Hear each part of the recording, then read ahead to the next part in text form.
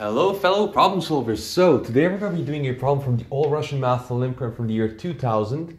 This is from the grade 9, I believe. And I suggest you try this very nice combinatorics problem out for a minimum of 30 minutes. Ideally an hour to an hour and a half, especially if you're getting somewhat comfortable with combinatorics. You've done a couple of problems with the tricks, you know, whether it's invariance or some games, some copying, whatnot. And now you want to actually think and tinker with the problem. This is a great problem and that you should try out for about an hour to an hour and a half, but not more than 3 hours. And if you'd like to go along with us, give it a go for the next 15 minutes. And now let's begin. So we have Tanya and Sasha. Well, they're Russians, so it's Tanya and Sasha. And Sasha's actually both a man's and a girl's name, a boy's and a girl's name. And they're trying to guess this number x, which is less than 100. Now, the interesting part of the problem is this condition, the GCD of x plus m and n, where m and n are two numbers that you pick. And show that Sasha can determine Tanya's number in 7 questions. Okay, so one question you may ask yourself is, why 7? What is the connection between 7 and 100? I mean, x being less than or equal to 107, right? If it's a much bigger range, you probably need more than 7. If it's, say, 1,000,000, you probably can't get away with 7 questions. And sort of that's like one thing we need to think about. Why? What is the connection between 7 and 100? The second connection is, what is this? The GCD of x plus m and n. How can that give us information? So maybe one thing we can do is, if we don't have an idea for what to do, why is this 100 and why is this a 7? Let's try to, guess numbers for x less than or equal to 4. Let's solve an easier problem. Like I just put it down to a 4, which might be trivial, but I think it's a good sort of thing to get us used to what the problem's asking us. So, how many questions do I need is now the question. Well, I have numbers 1, 2, 3, and 4, right? So, I can divide it by 2. I can figure out the parity of the number. I can ask about the GCD of x plus 2 and 2. And if this is even, it's either 2 or 4. If it's odd, it's either 1 or 3. So that gives me the parity of number. Now, so if it's even, say this is equal to 2, then I want to determine if it's a 2 or a 4. And I think the simplest way is like the GCD of x plus 4 and 4. If that is equal to, and if that is a 4, the number is 4. If that is a 2, the number is a 2, right? And here, if I get a 1, I'm looking between 1 and 3. I'm trying to see if there's things that I can do both here and on the other one. But I can't just go, okay, well, I know they're odd. I can do GCD, maybe not x plus 4, but I can do the GCD of x plus 1 and 4, right? Because now if x plus 1 gives me a 4, then I know the answer is 3. And if it gives me a 2, I know the answer is 1. So I can then figure this out in 2 questions. I don't think 1 question is enough, because the information we get from 1 question, how many numbers we can get? For any number we can get here, 4 might give us the biggest number of different responses. A 1, a 2, or 4. And so there's 3 responses, right? And because we have 4 potential candidates, we won't be able to determine between them. Maybe it has to do with big factors, but it's a 4. Maybe let's look at, maybe here I'm going to ask you to actually pause for 10 minutes and try to play around with some small cases and see if something comes out of it for you. And I hope that you've paused just a little bit and tried this just a little bit. And for me, the next sort of thing is, well, okay.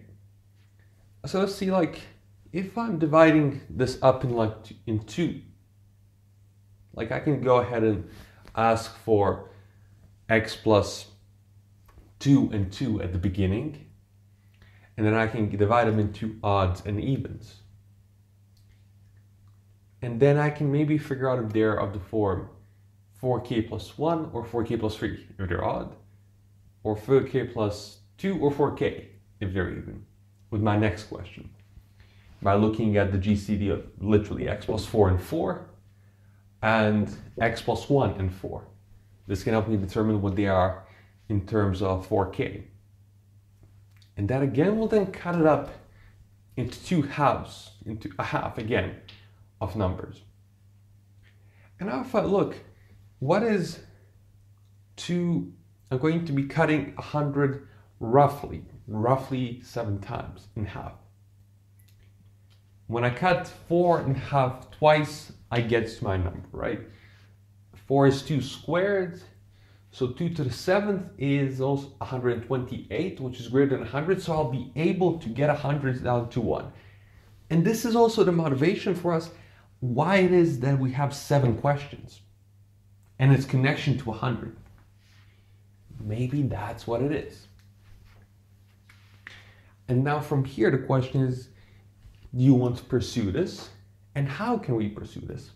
So let's think about the first question is like, is it odd or even?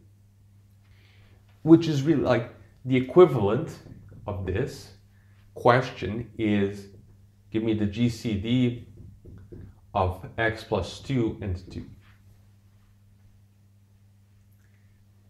And then to understand what it is with respect to 4k, give me the GCD of either x plus 1 and 4, or the GCD of, say, even x plus 2 and 4. They both work. I mean, x plus 4, maybe it's easier to write this down if it's x plus 4. And then we can figure out from there on a question on whether it's, say if it was divisible by 4, whether it's 8k plus 4 or 8k. And I can then figure out the GCD of, say in that case, when it's divisible by 4, I would have the GCD of, say, x plus 4 and 8. If it was of the form 4, this is of the form 4k, of the form 4k plus 1, I would ask the question, what's it called?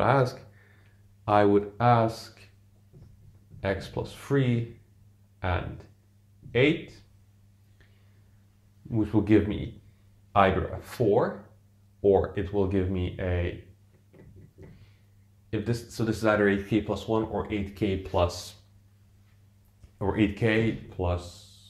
5 of that form. And then this gives me whether it's that form or the other.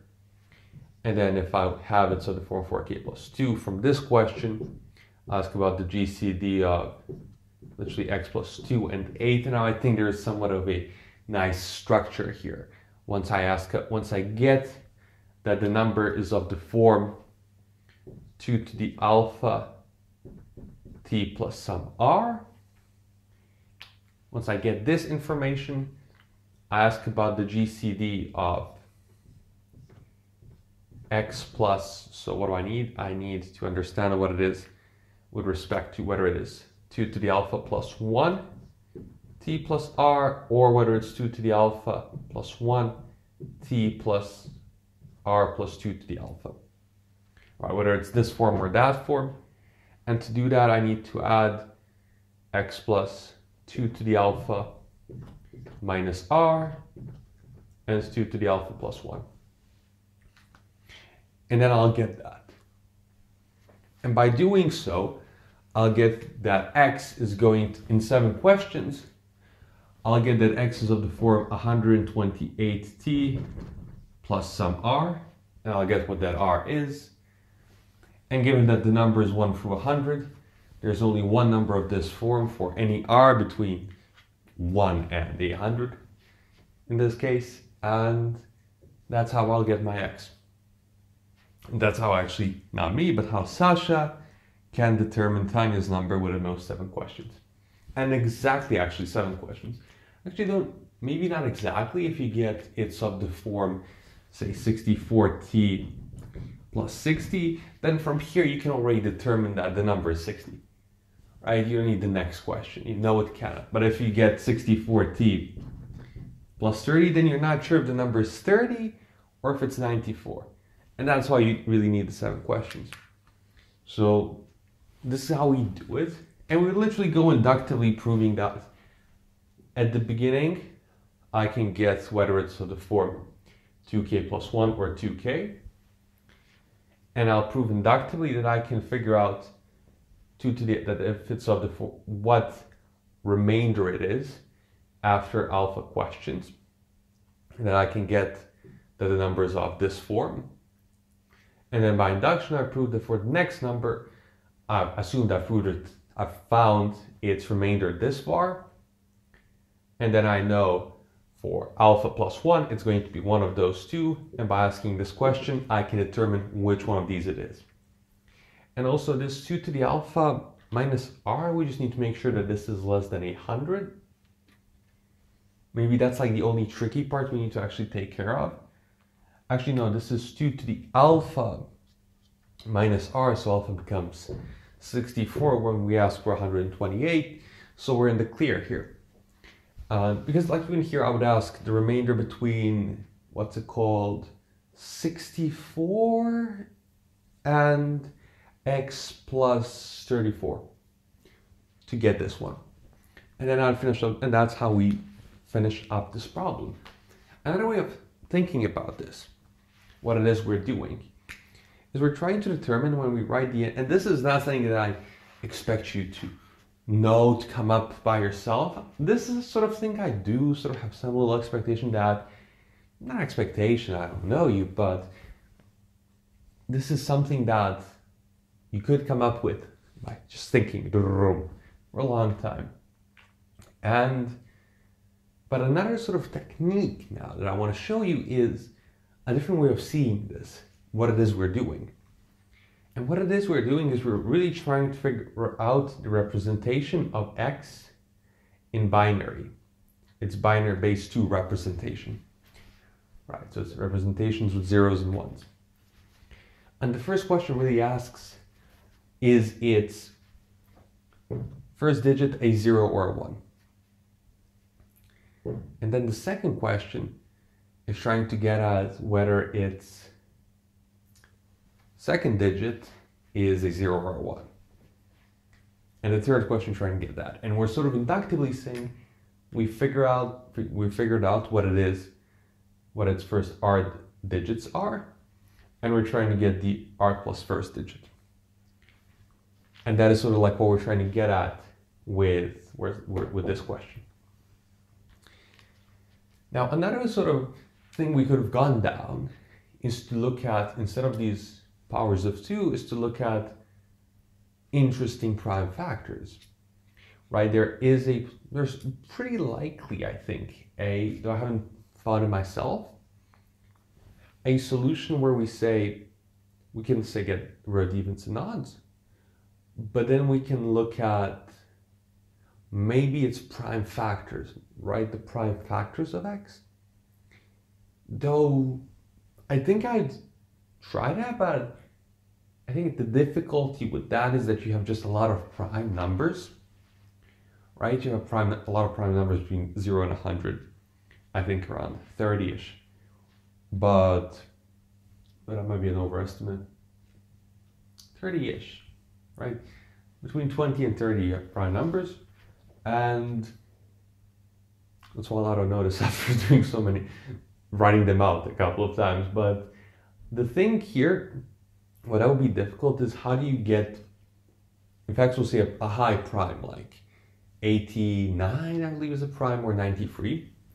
Then how could you determine what x plus what x is from asking 7 questions by looking at different prime numbers or things that are combinations of prime numbers by having n be that combination of prime numbers. It seems difficult to capture that and at the same time to capture even numbers.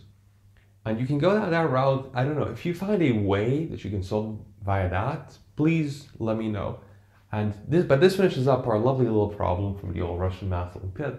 I love Russian competition problems. You're sometimes like, mwah, absolutely lovely. But this finishes up our problem, and as always, thanks for problem solving.